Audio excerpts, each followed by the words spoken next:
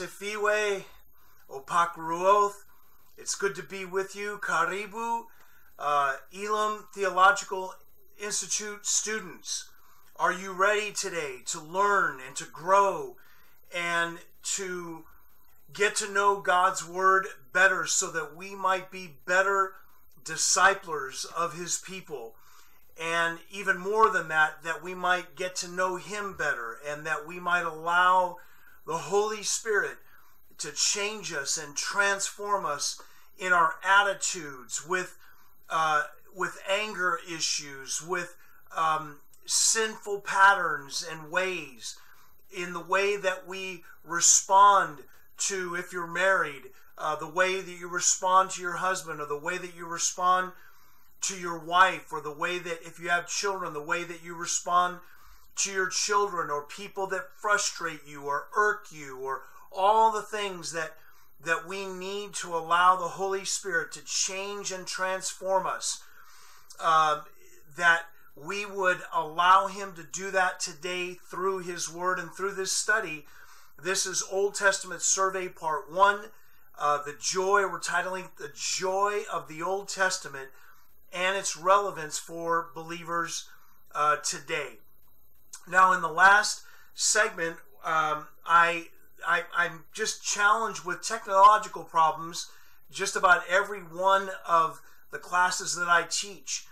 And I was praying Philippians 1, 9 through 11, and it cut off. So I want to begin today with two things. I want to pray, first of all, I want to pray for us from Philippians 1, 9 through 11 again. I want to pray for you in that regard. And then I want to ask you to join me to pray over Africa, to pray for my radio ministry, Voice of Hope Africa, and especially for the 1040 window, this area of Africa that is dominated by Islam and that has no religious freedom for Christians. We want to pray and trust God to make a change in that regard.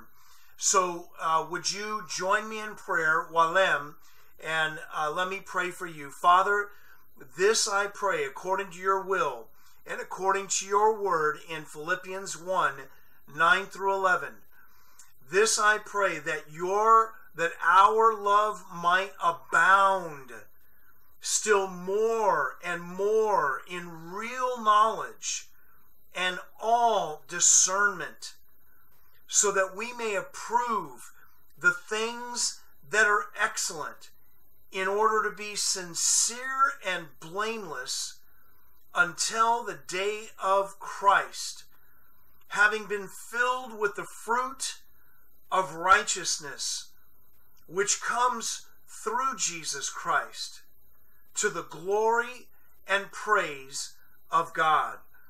And friends, the reason why I was praying that is because in our last segment, I had been mentioning that it was one of the roles of the priests of the Old Testament was to discern the will of God for the people.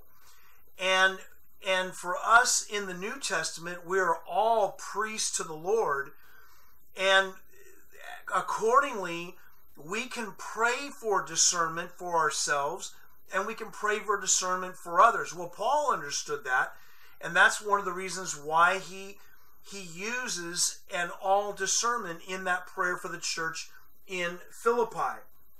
So it's important for us to understand why he prays the way that he prays for believers, and we should pray. That's one powerful prayer that we should pray over ourselves, that we should pray over the people that God gives into our charge.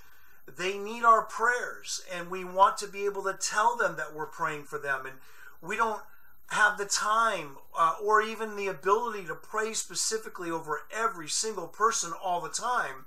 However, we can pray scripture over them and know that the Holy Spirit is going to take what he inspired through the Apostle Paul and answer it in the lives of every single person.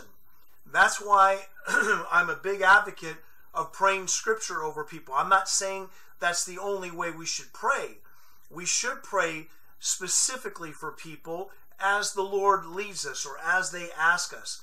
So I think it's a both and rather than an either or. But you can never take the place of praying Scripture. And I like to say, if it was good enough for the Apostle Paul, amen, then it is good enough for us as well.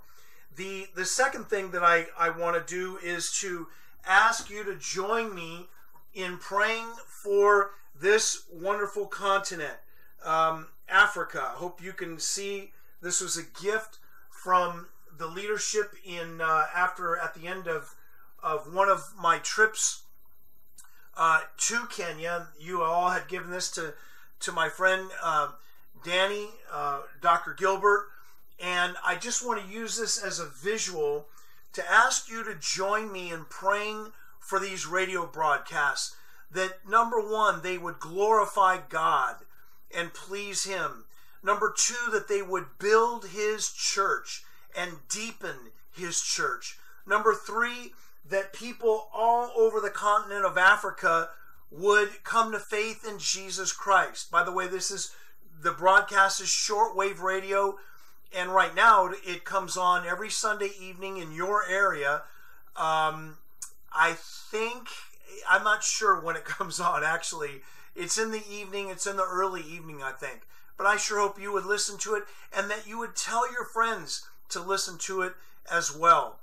And so those are at least the three things that I want to pray for. But I mentioned the 1040 window. 10 degrees longitude on the globe and 40 degrees latitude. This area right here, extending over into the Middle East, and then over into India. This area involves the highest percentage of unreached people groups in the world. There are usually in these nations less than 1% of the entire population is Christian, are believers. The churches are sorely persecuted in this area.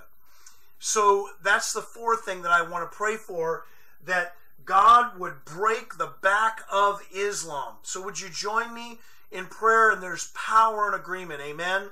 Let's join together in prayer. Father, I want to thank you also, before I continue on, I want to thank you for my dear friend and ministry partner, Mark Biasotti, who is editing these videos and who is editing the radio broadcasts every Sunday night. I pray that you would bless Mark and Pam and his daughter Megan and his son Jordan. Draw them close to you. Protect them from all the powers of darkness. Father, let him know and understand how much I appreciate him, and that his rewards are no different than mine, even though he is behind the scenes. So, Father, bless the Biasottis tremendously. And, Father, we pray now for these broadcasts on Voice of Hope Africa, that they would glorify you and please you, that you would use them mightily to deepen your church and build and encourage your church. And I also want to pray that you would use these broadcasts to enable me to disciple many, many young people, and especially pastors. And then thirdly, Father, we pray that you would use these broadcasts to bring multitudes of those who are unsaved to faith in you, and let them get rooted and grounded in you deeply, Lord, through the broadcast. Would you extend your favor over these broadcasts and cause more and more people to listen? And Father, I pray even now that you would raise up financial supporters and benefactors from Africa who would get behind my ministry and bring encouragement and much needed finances, since I make my living by the gospel. And then lastly, Father, we pray for the 1040 window. Just by faith, I lay my hands on the 1040 window, and we ask that you would break the back of Islam throughout the 1040 window. We pray, Father, that you would appear more and more to the terrorists in these areas, and to government officials, and to prime ministers and presidents and kings. Do miracles, Lord, in the 1040 window, and break the back of Islam, bring that false light religion down to its knees, and Lord, move powerfully in these nations and bring them the freedom of Jesus Christ. And we ask this for his name's sake and for his glory. Amen and amen. Hallelujah. Praise the Lord. Opak roth, opak Yesu, bi roho maler. Amen. Hallelujah. Well, we're still working through Exodus as we survey Exodus, and we're spending a lot of time in Exodus because there's a lot there in this incredible book. So we were talking about the Old Testament priests, and they would be responsible to discern the will of God for the people, to teach them the Word of God. However, for us, under the New Covenant, we have the Bible in our hands, and we are his priests. We can go straight to be in the presence of the Lord without the mediator of an earthly priest. Imagine living in those times when you couldn't do that. So this is a tremendous benefit for us, but we can't appreciate that fully unless we understand what it was like for them in those days. So the wonder of Scripture, Old Testament and New Testament, is its unity, its prophecy and fulfillment, and the types and shadows that are fulfilled in the New Testament. And so aren't you glad for the Old Testament? We can know God's will for ourselves. As a matter of fact, let me read to you, if you'll turn with me in your Bibles to Romans chapter 12. Romans 12, and let's look at verses 1 and 2. Romans 12 and verses 1 and 2. Therefore, Paul says, I urge you. The word I urge is emphatic in the Greek text. I urge you, therefore, brethren, by the mercies of God, to present yourself. The Greek word is a technical term to present a sacrifice. It's an interesting word. Don't just show up. Present yourself a sacrifice. I urge you, therefore, brethren, by the mercies of God, to present your bodies a living and holy sacrifice, not a dead sacrifice, but a living and holy sacrifice, acceptable to God, well-pleasing to God, which is your spiritual service of worship, or your reasonable service of worship. Your reasonable service of worship. That refers to just consecrated devotion to the service of God. Your reasonable spiritual service of worship. And do not be conformed to this world, that is, to the ways of this world, but be transformed. How? By the renewing of your mind. How? With the Word of God. So that you may approve after testing, so that you may prove what the will of God is, that which is good and acceptable and perfect. There's not three different words of God. It's just three ways of describing God's Word that comes about through His Word. Don't you just love the Word of God? Amen? Thank you, Lord, for the Word of God. Now let's go through Exodus. I already mentioned another responsibility of the priest was to teach the Word of God. They were responsible to take care of the tabernacle. And for us now as priests to our God, we're responsible to care for His church, especially through prayer. We talked about that at the outset, and that's something that we can all do. God doesn't call everyone to be over a church as a pastor or a bishop or an apostle. But He calls us all to take care of His church in a very practical way, and perhaps the most important way of all, and that is in the area of prayer. The Aaronic priesthood prefigured the life of Jesus. Aaron, who was Moses' brother, was Israel's first high priest. And as a Levite from the tribe of Levi, he was responsible to minister to God on behalf of the people.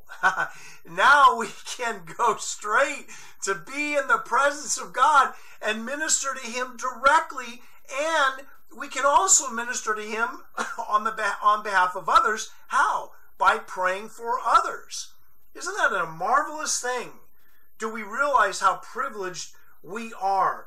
However, Aaron's priesthood, like all priests after him, was imperfect and temporary because naturally he himself was a sinner. He entered an earthly tabernacle, but Jesus entered the heavenly tabernacle. Hebrews chapter 6, verse 19.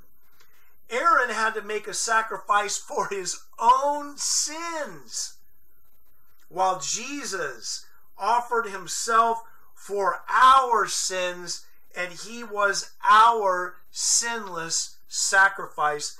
Hebrews chapter 7 and verse 27. Let me read that. I think I just need to make sure that I'm opening up the Word of God as much as possible. So let me read those two verses that I just quoted. Let's see. In Hebrews 6, 19 and 20, this hope we have as an anchor of the soul, a hope both sure and steadfast, and one which enters within the veil. That is, to go beyond the veil separating the holy place from the Holy of Holies. We go straight to be in the presence of God, where Jesus has entered as a forerunner for us, having become a high priest forever, according to the order of Melchizedek.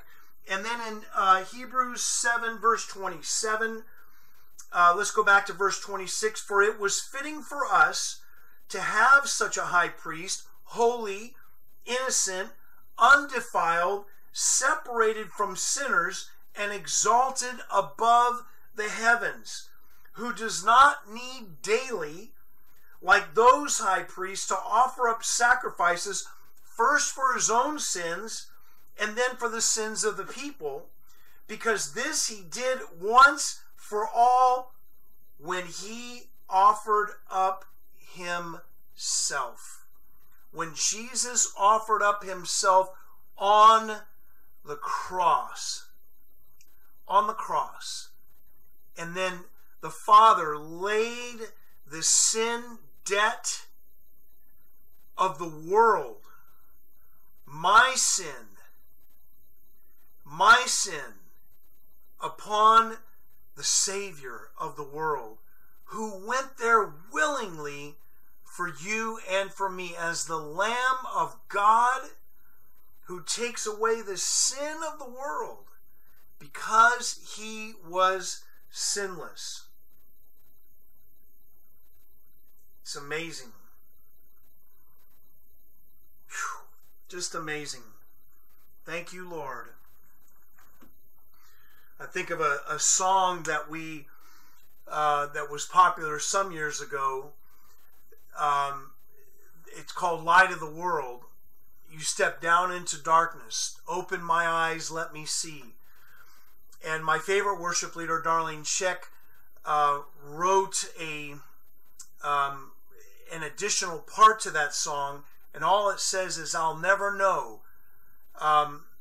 No, she didn't write that part. The song itself, the chorus says, I'll never know how much it cost to see my sin upon that cross. Well, anyway, let's move on.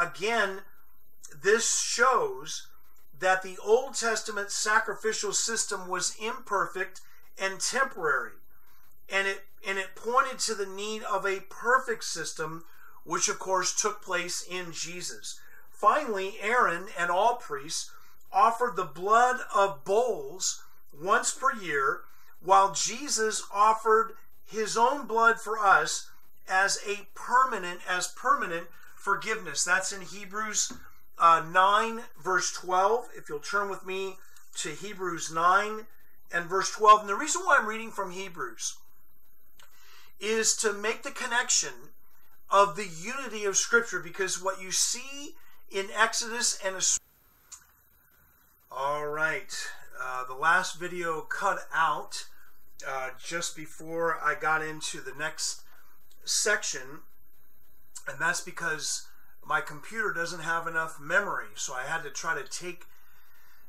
unused files and clear up, create some space for more memory. I hope it doesn't cut out again. Anyway, so where we left off last time, or just a moment ago, is Aaron, and I was saying Aaron and all priests offered the blood of bulls once per year, while Jesus offered his own blood for us as permanent forgiveness. That can be found in Hebrews chapter 9, and if you'll turn with me to Hebrews 9, let's look at verses 11 and 12. But when Christ appeared as a high priest of the good things to come, he entered through the greater and more perfect tabernacle, not made with hands, that is to say, not of this creation, and not through the blood of goats and calves, but through his own blood. He entered the holy place once for all, having obtained eternal redemption. Let's look at verses 13 and 14.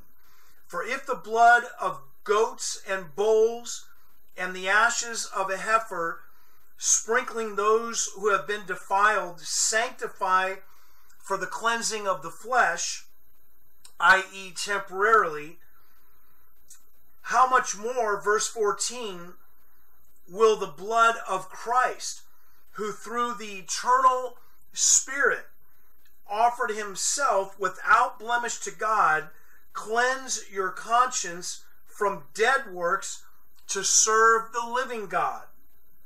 So I could go into that in more detail, but I won't do that now because it gets more into the New Testament. But we're seeing that we're comparing and contrasting the type and shadow and the temporary with the fulfillment and the permanent and eternal. This is interesting also. There were also 4 kinds of offerings in Exodus which involved the shedding of blood. Number 1, the burnt offering. Number 2, the peace offering. Number 3, the sin offering, and then the guilt or trespass offerings. Now, in the burnt offering, the entire sacrifice was consumed at the altar, and it symbolized the worshiper or the man sacrificing. It symbolized his complete consecration to God, or complete devotion to God. Now, however, in Jesus, we give ourselves every day in complete devotion or consecration to God without the shedding of the blood of an animal. And that's really what is behind Paul's exhortation in Romans 12, 1 and 2, which we went over a little bit earlier at the beginning of the last broadcast. Present yourselves a living and holy sacrifice, acceptable to God, which is your reasonable service of worship. And that really takes the place of this offering, the burnt offering. God is interested not in us dying literally, but in us dying to ourselves and presenting ourselves to him a living sacrifice. I just love that.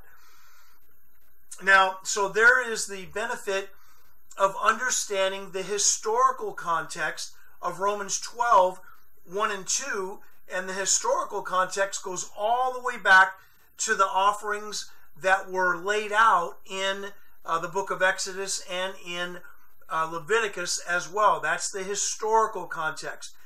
You could also say that's part of the literary context. Literary can mean the immediate context of a passage. It can mean the broader context of a passage, and it can even go back to an entire book, or even, of course, to other areas of the Bible, and in this particular case, the Old Testament. That's also an aspect of us doing theology. We're looking at a particular verse in the New Testament, but we're looking at the overall theme or theology in the entire Bible as well. Now, a lamb was offered every morning and evening, reminding Israel of her devotion to Yahweh. That's in Exodus 29, verses 38 through 42. Clearly, again, Paul had these things in mind when he wrote Romans 12, 1 and 2. The other three offerings we'll cover when we get to Leviticus, because Leviticus focuses on those more. Now, there's also appointed feasts and seasons that were ordained by Yahweh for this new nation as a continual reminder to the people that they belonged to Him, and consequently they were to be a unique people, to be intentionally different from the pagan, idolatrous nations. It also shows us that God is a joyful God. These were celebrations to be joyful, which would reflect the nature of God. And you can read about those in Exodus 19, 5 and 6, and Exodus 20 through 24. Now, the believer in Jesus has one primary feast, the Passover, which is also known as communion, or in more liturgical churches they call it the Eucharist. Well, the Eucharist comes from Eucharisteo, which means I give thanks. It's also called the Lord's Supper. The Eucharist is spelled E-U, I have to look at it, E-U-C-H. This is the English word, Eucharist, and it comes from Eucharisteo in Greek, which means I give thanks.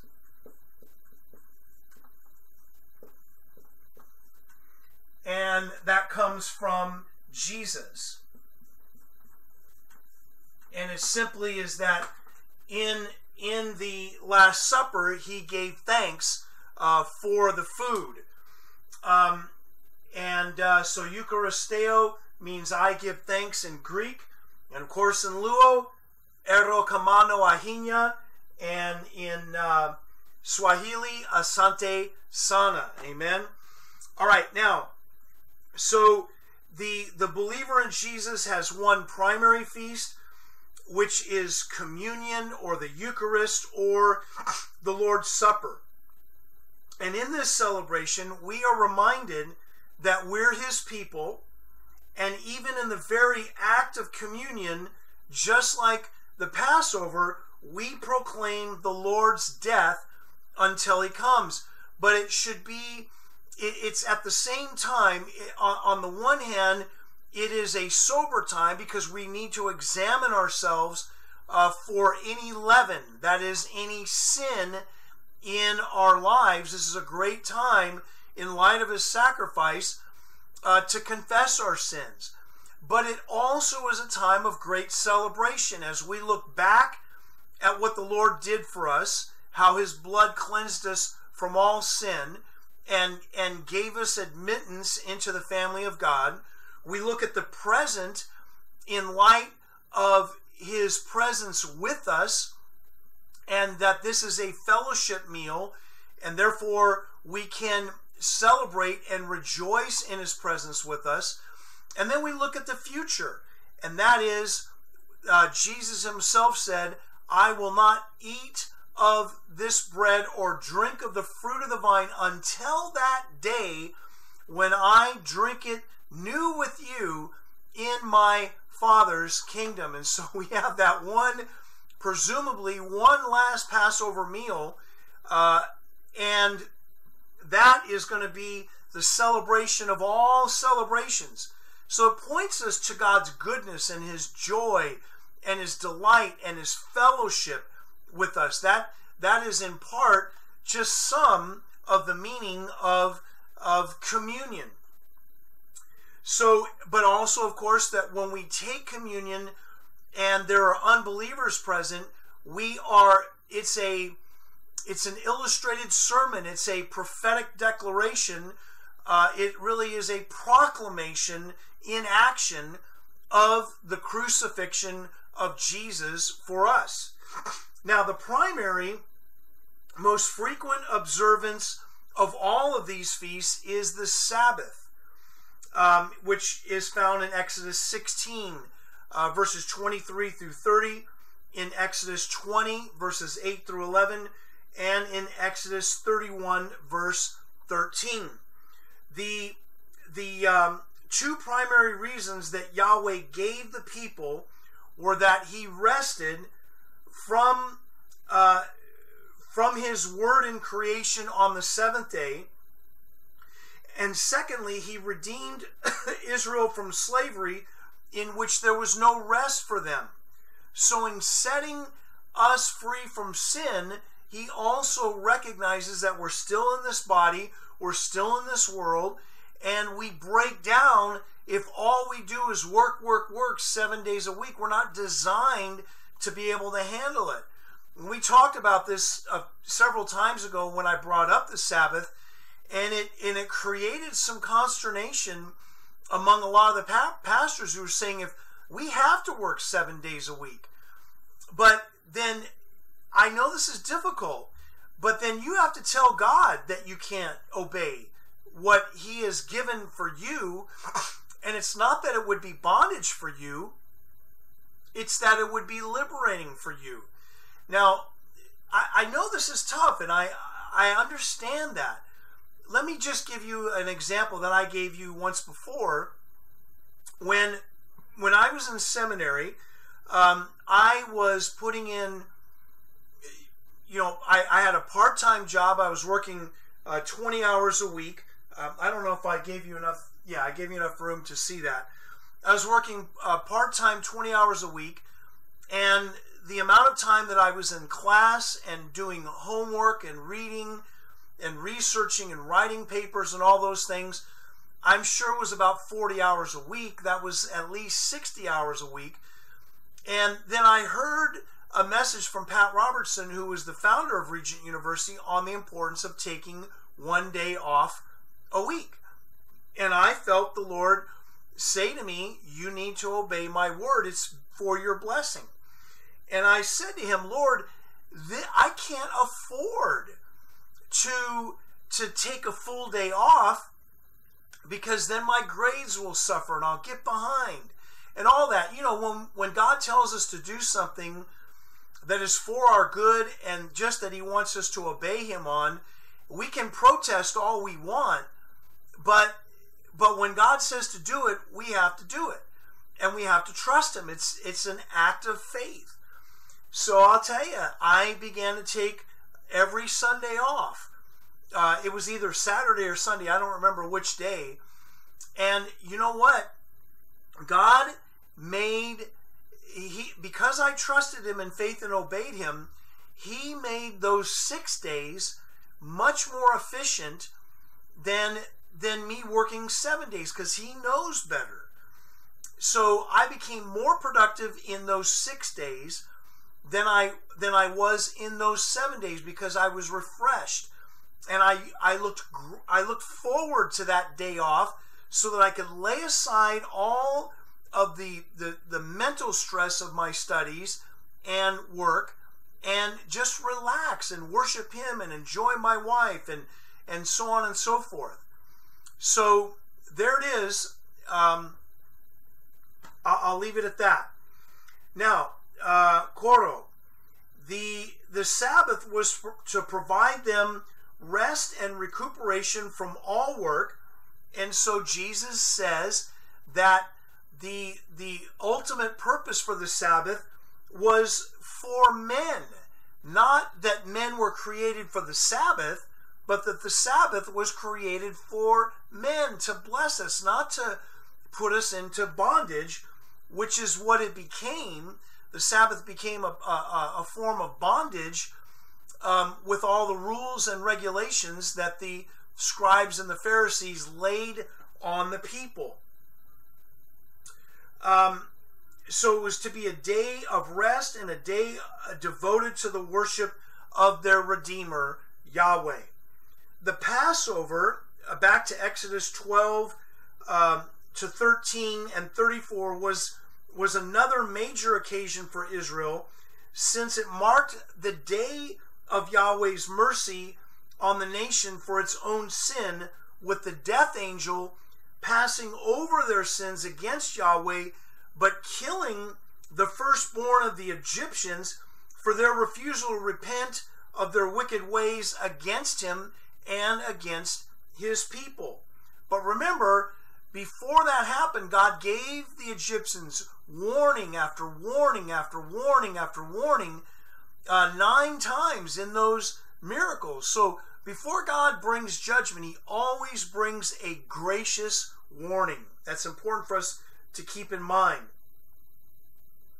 The New Testament speaks of Jesus as our Passover lamb. His blood passed over our sins on the cross, bringing us mercy from God, salvation through Jesus, eternal life, freedom from sin's bondage, and fellowship with God as well.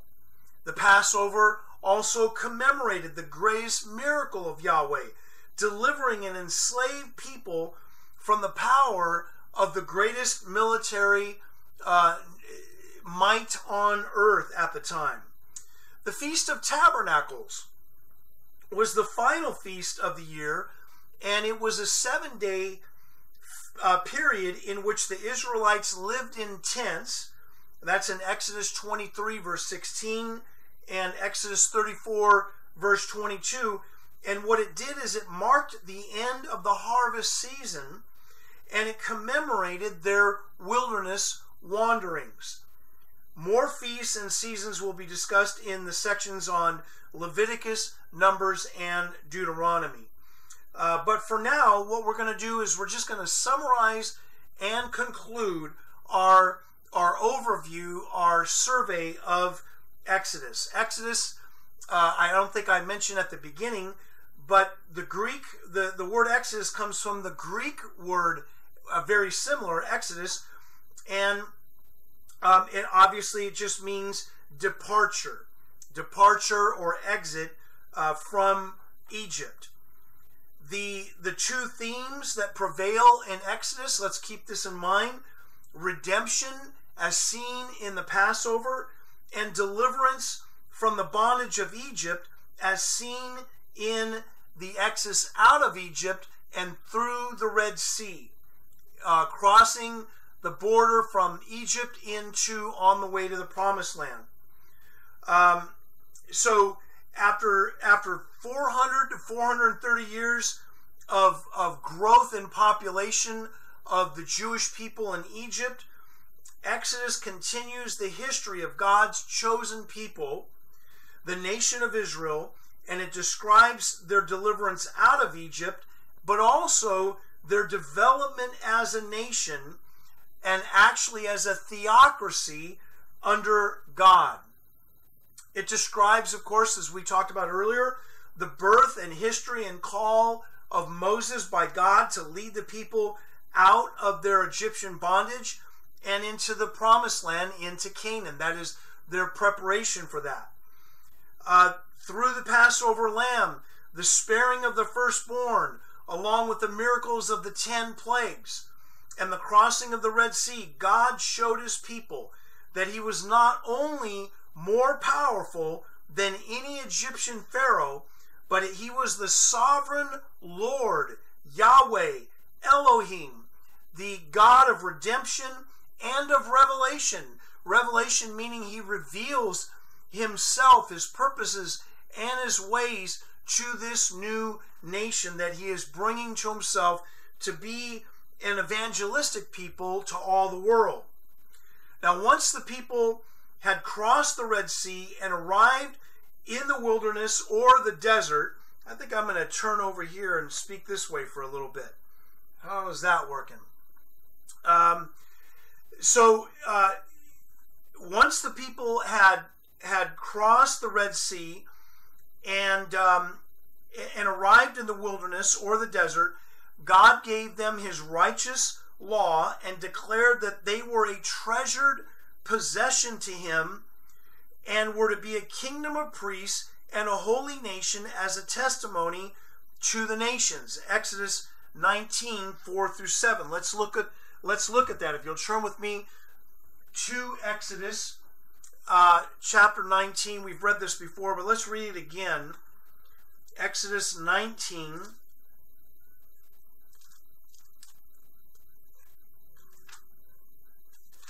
Exodus 19 and verses 4 through 7. You yourselves have seen what I did to the Egyptians, and how I bore you on eagle's wings and brought you to myself. Now then, if you will indeed obey my voice and keep my covenant, then you shall be my own possession. The Hebrew is probably more literally treasured possession. Think about that as we think about the nature of God, that we in Christ are his treasured possession. Let me just speak that into your heart right now. Loved ones, you are God's treasured possession.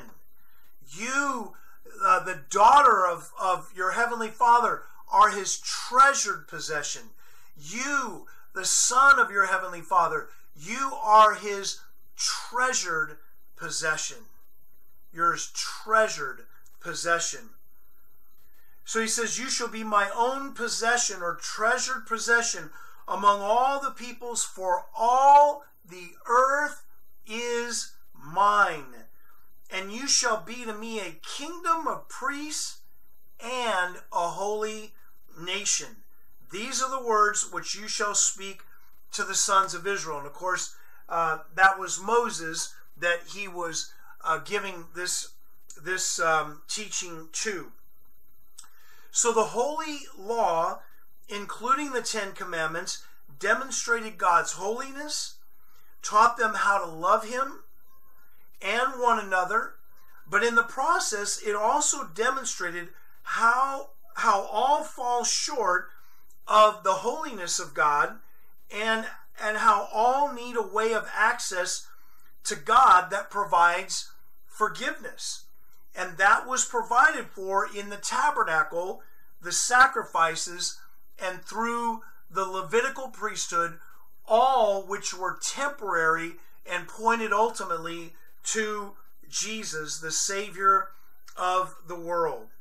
In fact, speaking of Jesus in the book of Exodus, Exodus doesn't contain necessarily a direct prophecy of Jesus, but there are a number of beautiful types of the Savior. The Passover is a powerful type of the Messiah to come, and then the rest that God intended for the Jewish people, you can read about in Hebrews chapter 3 and 4. Our rest from sin comes through Jesus.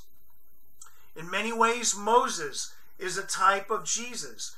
Deuteronomy 18:15 shows that Moses, as a prophet, anticipates Christ. He anticipates someone greater than himself, which is what Hebrews says, that Jesus is superior to Moses, just as much as the builder of the house has more honor than the house itself. And Christ is over the house of God. Both Moses and Jesus are kinsman redeemers who were endangered in infancy, renounced their power to dominate others, and they functioned as mediators, lawgivers, and deliverers. But Moses ultimately failed to bring the people into the promised land. Jesus has brought us in to the promised land of heaven. I've already mentioned the Passover as a type pointing to Jesus. The 7 feasts, each of which portray some aspect of the Savior. The Exodus, which Paul connects with baptism, and pictures our identification with Christ in his death, burial, and resurrection, where sin is left behind and its power has been destroyed over us. The manna from heaven, Jesus is clearly pointing to Jesus as he makes it so obvious in John chapter 6. The water also symbolically portrayed him as well. He is the water of life. The tabernacle portrays the Savior in its material, in its colors, in its furniture, in the arrangement of it, in the sacrifices that were offered there. And you see that explanation of that in Hebrews 9 through Hebrews 10, verse 18. The high priest quite clearly foreshadows the person and ministry of Jesus. We've made that very clear as well. Well, then in your notes you have the outline of Exodus, and next we will be getting into Leviticus. We're probably going to go through Leviticus a little bit quicker than we did in Exodus, and then Numbers and Deuteronomy will spend less time. So we're almost done with part 1 of the Old Testament survey, the joy of the Old Testament and its relevance for believers today. Amen. Well, may the Lord bless you and keep you. May the Lord make his face to shine upon you and be gracious to you. May the Lord lift up his countenance upon you and give you his shalom, both now and forevermore, in the name of the Father and of the Son and of the Holy Spirit. Amen and amen. This is Pastor Brad Abley. God bless you. Until next time.